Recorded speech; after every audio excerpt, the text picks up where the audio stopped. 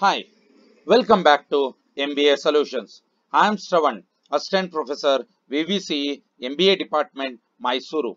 If you are not subscribed to our channel, please press subscribe button and bell icon for notification.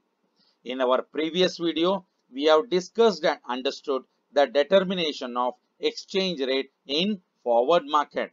As an extension to that, today in this video, we are going to learn and understand the arbitrage process and calculation in forward market. This is a series of video. This is your first video what you are watching. So first let us understand what is arbitrage. Arbitrage is a process of taking advantage of price difference for the same good. That means buying in a market where it is low and selling in the market where it is high. The same process apply even for the currency arbitrage also. That means you are purchasing the currency in whichever the country where it is low and selling it in another country where it is high, so that you can take profit out of it. Now, arbitrage in forward market. Theoretically, both interest and exchange rate should move together such that the interest rate differential of two currency equals to premium or discount of their exchange rate. Say for an example, Indian interest rate is 12%, whereas US interest rate is 8%. What is the difference between the interest rate of two countries? It is 4%. Theoretically, this should equal to whatever the forward premium or discount that you calculate, that it should be 4% only.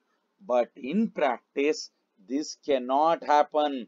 There is a discrepancy between the exchange rate and the interest. So, arbitrator can make use of it to take the profit out of it. So, that means the rule for taking the advantage of the market discrepancy is interest differential should be greater than the forward premium or discount. If you satisfy this rule, then you can take advantage out of the market discrepancy. So let's take an example by taking one solved problem so that we can understand the arbitrage process. Now in the problem, they have given the data like this. Spot exchange rate, rupees 55 per dollar. That means if you purchase today, it is 55 rupees. And 3 months forward rate. If you purchase after 3 months, it is 54.85. That means it is forward discount. And also they have given interest rate. For rupees, it is 6%. And for dollar, it is 8%. Now we need to check, is there any arbitrage possibility? So what the rule says, interest differential should be greater than forward premium or discount. In this case, it is discount. So what is the interest rate difference? 8 minus 6, that is 2%. Now we need to check the forward discount percentage. What is the formula for that? Formula is forward rate minus spot rate divided by spot rate into 12 divided by n into 100. This is the forward rate. Forward rate they have given is 54.85.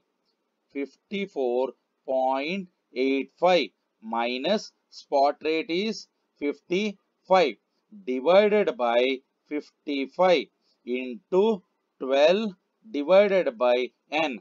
This is a 3 months contract. They have given 3 months interest rate. That means it is a 3 months contract. N is 3 into 100. 54.85 minus 55 is minus 0.15 divided by 55 into 12 divided by 3, 4 into 100. When you substitute, you will get 1.09. That is minus. It is discount. Now check whether the interest rate differential is greater or not. Interest rate differential is 2%. Whether 2% is greater than forward discount or not. Forward discount is 1.09%. When it is greater, yes, arbitrage works out. Now we need to calculate how the arbitrage process takes place. Now the arbitrator can take the following step. The first step is borrow 1000. Whether it is dollar or rupees, check the interest rate. Whichever the interest rate which has got lower interest rate, borrow from that itself only. Here in this case, rupees has got lower interest rate. That means I'm borrowing 1000 rupees at the rate of 6% for 3 months. Now with these 1000 rupees, purchase dollar right now itself only. Right now, $1 is equal to 55 because they have given in the spot market. $1 is 55 rupees. So I can able to purchase how many dollar? 1000 divided by 55. That is 18.18 dollar I can able to purchase right now. With this dollar 18.18 dollar, you invest in the money market for 8%. They have given for the dollar, they are going to give 8%. So you invest 18.18 dollar at the rate of 8% for 3 months. Now how much I will get it after 3 months? For the calculation of the future value, the formula is future value is equal to principal amount multiply, open the bracket, 1 plus, open the bracket, rate of interest into time, close the whole bracket. With this formula, we'll calculate what is the principal amount.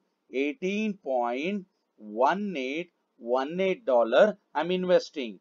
Now 1 plus what is the rate of interest I'm going to get? 0.08 into time, 3 months, 3 by 12. If I calculate 18.18 1 plus 0.08 into 3 divided by 12 is equal to 0.02. That means 18.18 into 1.02. So totally after 3 months I will get 18.5454 dollar. This 18.54 dollar you are going to get after 3 months. Sell this 18.54 dollar. At that time, what is the cost per dollar? Price per dollar is 54.85 rupees. You are going to get it. That means for 18.5454 dollar, how much you are going to get rupees? That is 18.5454 multiplied by 54.85. That is 1017.22 rupees. You are going to get it. But you have borrowed 1000 rupees at the rate of 6% for 3 months. How much you need to pay along with the interest? We have taken the formula, no? The same formula, use it here also. Formula is principal multiplied by 1 plus, open the bracket, r into t, close the bracket, close the big bracket also.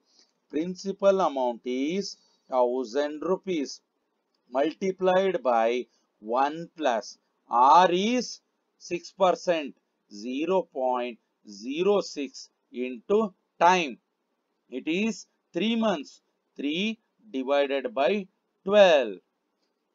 That is 1000 multiplied by 1 plus 0.06 multiplied by 3 by 12 is 0.015. Now, if you multiply it, you will get 1015. This means this much you need to pay it. But you have received 1017.22 rupees. From that, you repay it. How much you are going to get profit? 1017.22 minus 1015, that is 2.22 rupees you are going to get the profit. But this is a very small amount. We have taken or we have assumed only 1000 rupees. But if you invest in large amount, you will get a big profit. This is how you are going to calculate the profit from the arbitration. Thank you for watching this video. We'll continue this with one more problem in our next video. We'll meet again. Until then, thank you.